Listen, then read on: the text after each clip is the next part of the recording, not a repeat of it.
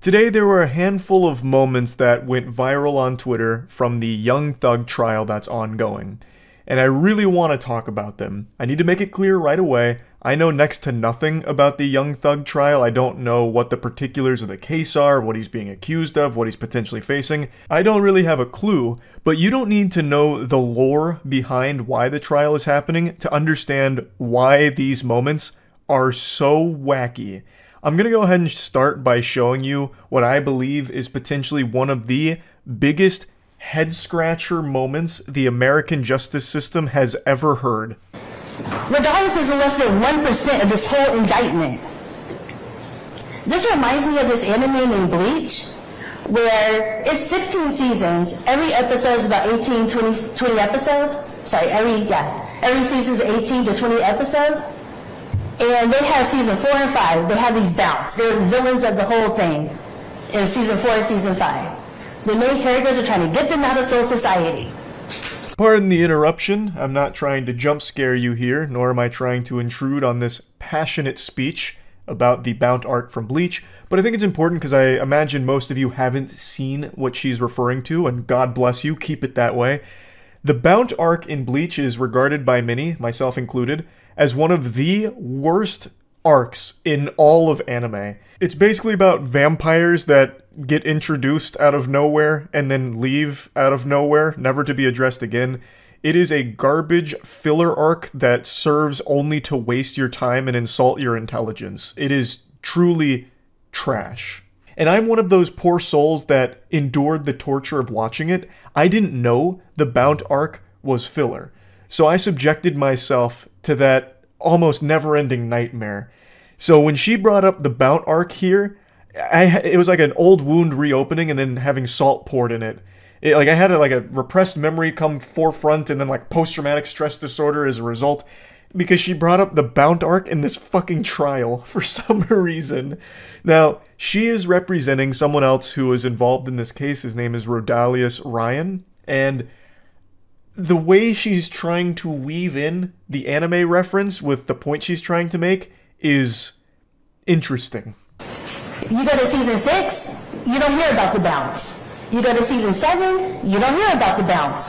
Why don't you hear about these important characters?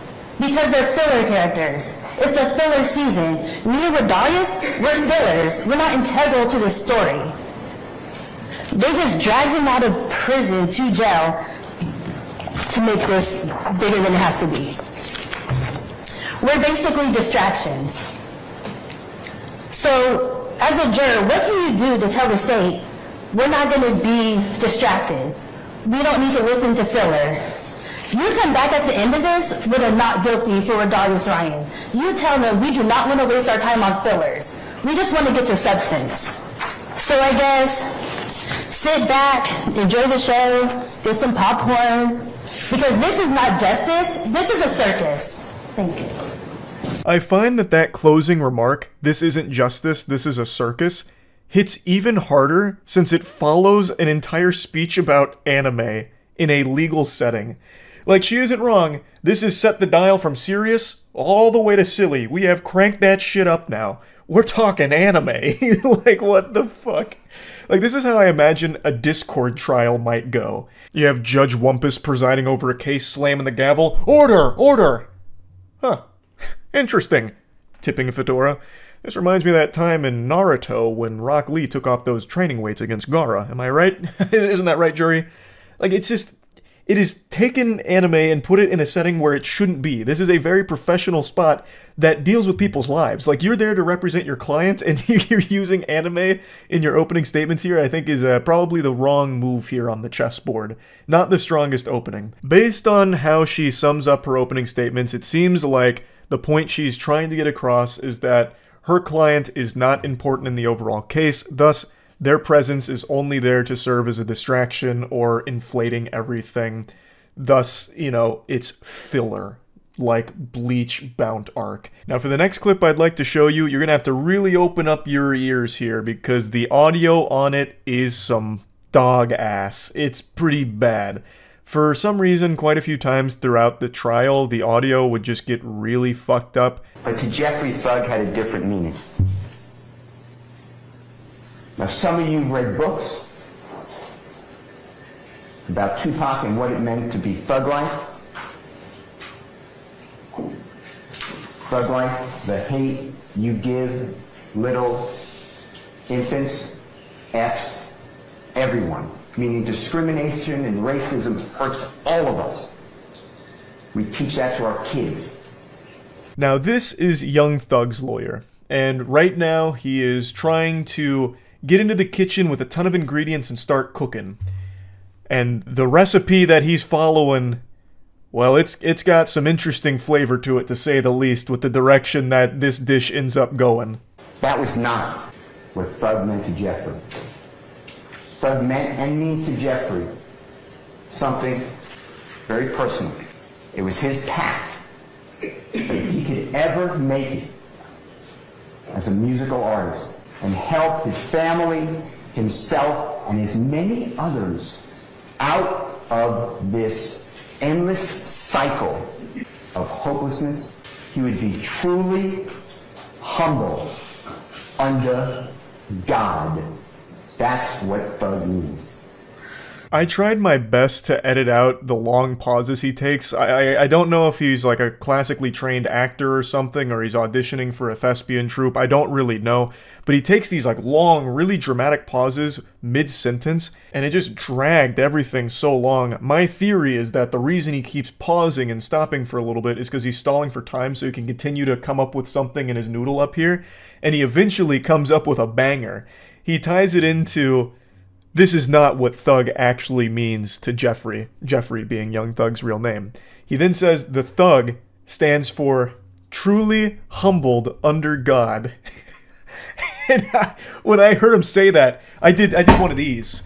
I actually just shot back. I was like, wow, he fucking did it. He pulled off a miracle. Like, I could imagine, like, the jury standing up and clapping like, man, that was so moving, wiping tears from their eyes. Truly humbled under God. Now it all makes sense. Like, it's such an incredible Hail Mary play from the lawyer here. Obviously, this is a bunch of fish paste. That is... The Thug in Young Thug doesn't stand for anything. It's not an abbreviation. That wouldn't make any sense. Let's just play ball with this idea here, this fantasy that it stands for truly humbled under God. That would mean his name would be Young Truly Humbled Under God. That would be his artist name. That is nonsensical. But it was a really interesting tactic here, a very odd strategy that I couldn't help but appreciate. Like, I found it impressive. To go to this level of, like, on-the-spot thinking to try and just pull something out of your ass is admirable. I unironically love that strategy. I think it's just a banger. It makes me want to give it a try. Like, the moist on my shirt, it stands for Mopey Outlook is super terrible. And it's all about having a mopey attitude is a bad thing, and we gotta turn that frown upside down. It's all about a positive outlook, baby. And actually, that's a perfect segue into another thing Young Thug's lawyer tried to pull off in the trial today. It's another very incredible strategy. And the indictment that the prosecution had the grand jury return says he's holding up a blood sign, and that furthers this conspiracy. There's nothing wrong with holding up a blood sign, but that's not a blood sign. A blood sign is like this. It looks like a B. That is a P.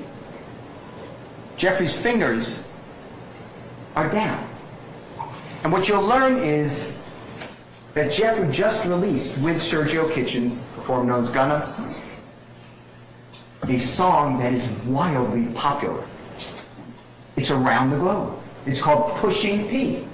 And it's positivity. It means any circumstance you're in, if you think positively about something, you can make it through. You're pushing positivity. You're pushing P. Jeffrey is showing the P. If ever there was a time for a standing ovation in court, it would be right then. This guy, in front of all of humanity and God, went out there and said, actually, what you're looking at is a P with his hands, and it references pushing P, which stands for pushing positivity. That is so good. That is so fun. What a fucking W.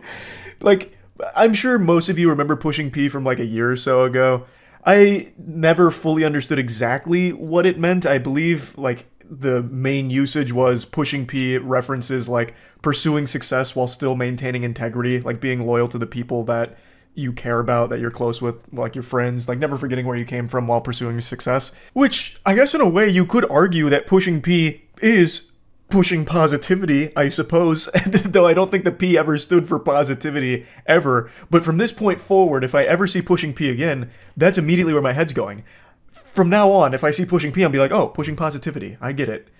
All because of this lawyer. I don't know how these interesting strategies will pan out in court for Young Thug and everyone else on trial. I don't know anything about the case. All I know is that these clips from today's trial are really interesting, to say the least. I just had to share them. I had to talk about them a little bit. I guess we'll see how it all plays out. That's really about it. See ya.